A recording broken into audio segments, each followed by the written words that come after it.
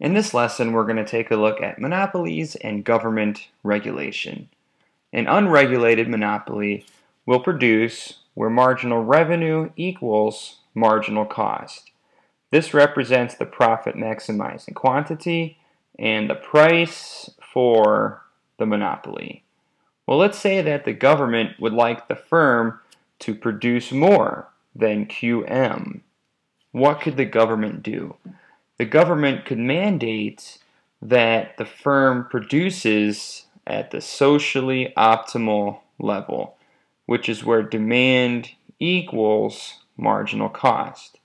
Prices would go down and quantity would increase. An example of this would be a price ceiling. Now, there's a problem when we are at the socially optimal level for the firm because we're showing huge losses because we are well below the average total cost curve. The government would most likely have to subsidize the firm. So what could happen here between the firm and the government? Because the last thing the government wants to do is regulate to the point where the firm is experiencing major losses.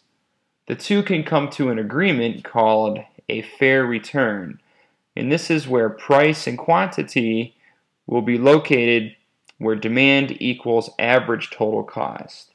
So the fair return price is in between the unregulated price and the socially optimal price, and the fair return quantity is located between the unregulated quantity and the socially optimal quantity. This is the intersection which represents where total revenue equals total cost, and it's also referred to as a break-even point for the firm.